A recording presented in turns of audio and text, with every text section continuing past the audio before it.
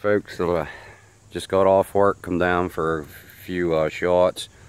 We actually have a Bible school that's going to actually use this facility tonight, so I'm actually going to take my maximum shot at a whitetail this evening to start out with, which is 50 yards. I have harvested animals, whitetails out this far before, so we're going to start out at 50.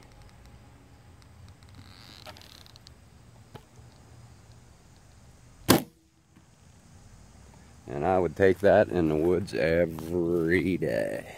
That was a straightaway. You'll see when I get up here to the target.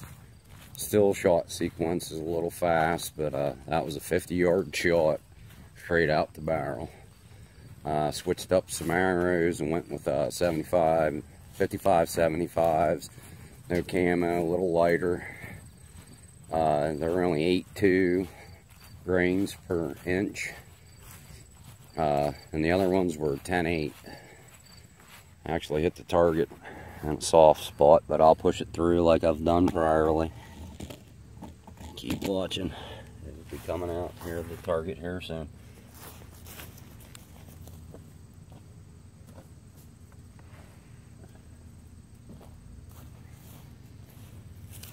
As you can see from the video, I actually took it from a different angle tonight. And that's a key point of shooting really effective at whitetails. Take these Quartingaway shots. If there's any way you can sneak it in the last rib and run it up through to the opposing shoulder, trust me, with these expandable broadheads, that's the shot you want to take. It's a very, very efficient way of taking a whitetail, or any big game in North America. Now that was 50 yards first shot. I'm happy with that. So now I'll come down and start practicing at my closer yardages.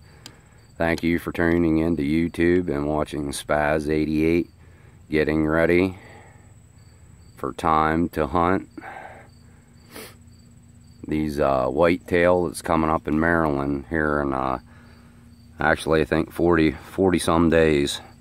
We'll be chasing whitetails. I checked the long forecast, long-term forecast, and it looks like the 10th it's going to be around mid to high 40s in the morning and 75 to 77 in the afternoon, which to most people that sounds extremely warm, but actually for Maryland's opener, that's actually about 12-13 degrees colder than it typically is that time of year. So you stay tuned, and we're going to do some closer shooting now. Thank you for watching Pse 88.